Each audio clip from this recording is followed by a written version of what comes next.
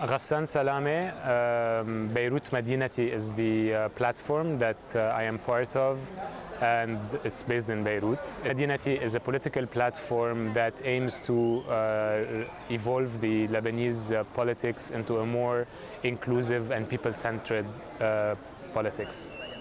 We work on different areas.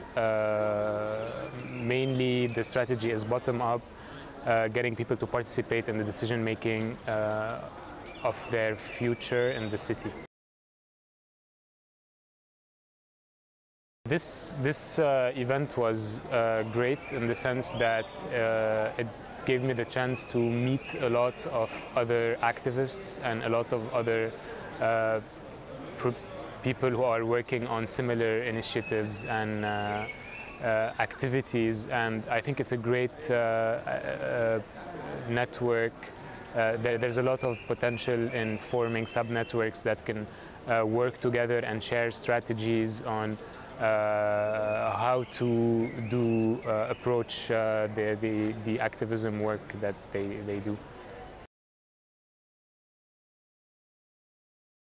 Traditionally, or for the longest time, Beirut has been through a lot of incidents and crises and wars, and it has proven to be resilient. The people are resilient, the people stay there. They always have this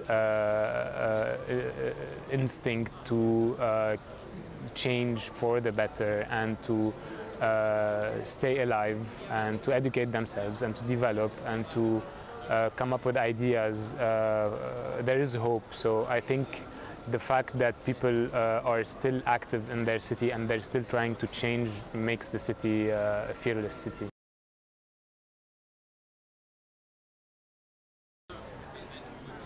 Well, technically, municipalism in general should be really focused on the rights of the people in the city, the basic rights of the people. But in Beirut, this is not the case at this point. This is what we're trying to push. We're trying to make the people understand that they have rights, that they have rights to live in their city, to use their city, to use the public spaces of their city, and to demand from the municipality for changes.